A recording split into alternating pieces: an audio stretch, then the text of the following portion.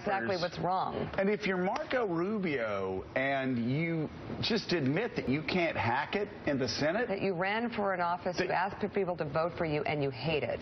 And you hated it like a year in. Yeah. Well, and you're just not showing up to vote. So you just ran to be president. You know, there's a famous parallel here. Well, it's the Barack Obama parallel. Another man who hated the Senate the moment he arrived. His political profile, as far as it pertains to running and operating in the state and being big man on campus, big fish in a little pond. Right. And then he gets up to Washington and he can't handle it. And immediately Harry Reid comes to Barack Obama and says, "You hate this place. Why don't you just run for president and get out of here?"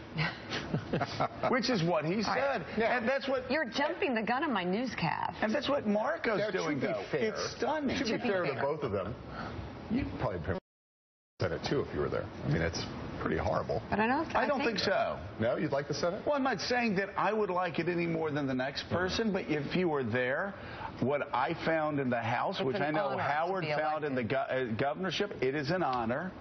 And when I look back at the things that I love the most, it wasn't the first balanced budget in a generation. It wasn't the welfare reform. It wasn't all the battles. I still have people coming up to me on planes flying back to my district saying, "My dad was about to lose his farm because the IRS kept, this 4-year investigation. You picked up the phone and said either arrest him or get the hell off of his farm." And, working with these agencies and you actually helping people. You help people. You get things done if it's not just about being a young man in a hurry.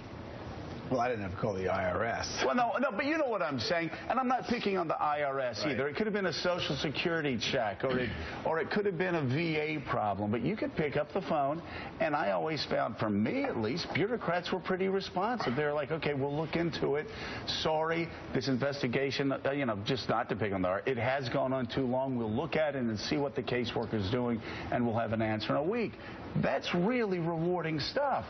So when I hear people saying, "Oh, it sucks because, I can't be king of the world with 100 other kings of the world," that just, I roll my eyes and goes, he doesn't really even know how the Senate works. It's a little unusual to complain about the Senate while you're running for president. That is unusual. In your first term. Yeah, in your first term. Because what has he been senator for 5 years now? Yeah, and he's been running for 4, just like Barack Obama was.